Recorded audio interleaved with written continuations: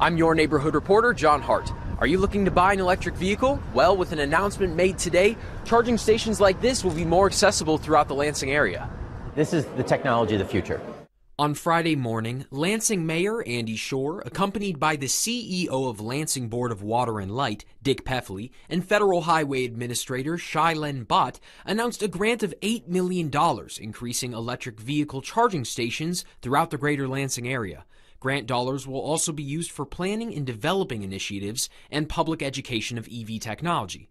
According to Mayor Andy Schor, this is all a part of a plan to create a synergy between EV production and EV infrastructure in our neighborhoods.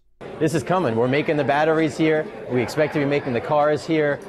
So when you have that car that can drive 300-400 miles, if someone comes to Lansing, they need to be able to charge. He added that Lansing beat out several communities to receive this grant. According to Bott, the city was chosen in large part due to its distribution plan. Lansing just told a really compelling story about how they would effectively deploy these for maximal benefit for the community. This initiative is a massive undertaking for Lansing. However, Peffley says that his team is ready to roll. It does require some upgrading of lines because you're drawing more energy in areas that didn't used to see electric loads, but we're ready for that.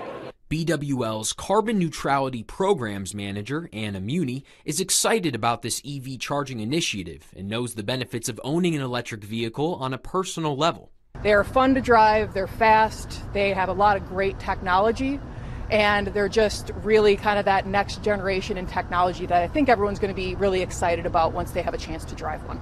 I spoke with Administrator Batt, who told me that it'll be at least 6 months until we see these chargers becoming a widespread reality in our neighborhoods. Reporting from Lansing, I'm your neighborhood reporter, John Hart.